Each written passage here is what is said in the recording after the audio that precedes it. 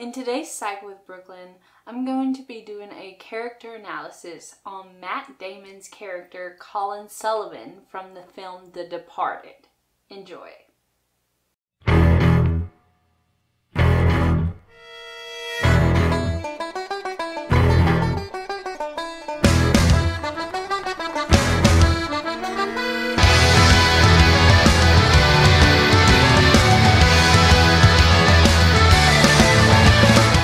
Damon plays Colin Sullivan in the 2006 film The Departed, directed by Martin Scorsese. The film depicts crime inside and out of the Boston Police Department.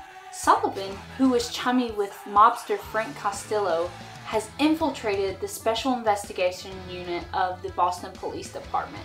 Sullivan lives a double life as part of the Irish Mafia in Boston and as part of the Special Investigations Unit in the Boston Police Department. Frank took interest in Sullivan when he was just a child. He knew Sullivan couldn't take care of himself, so he started mentoring him, teaching him that he should get everything he wants out of life, even if he has to take it, Irish Mafia style.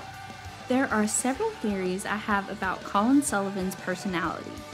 First, it is important to know that Sullivan is engaged to the police department psychologist Madeline.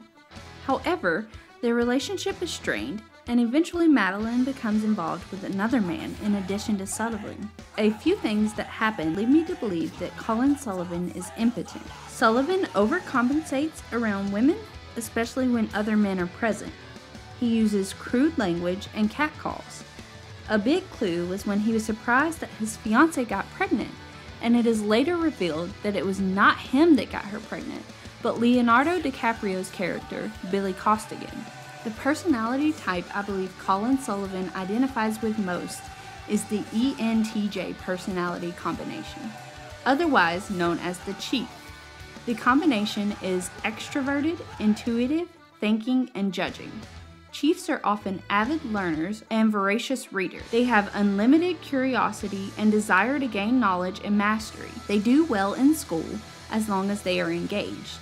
They are self-motivated and can learn very well on their own.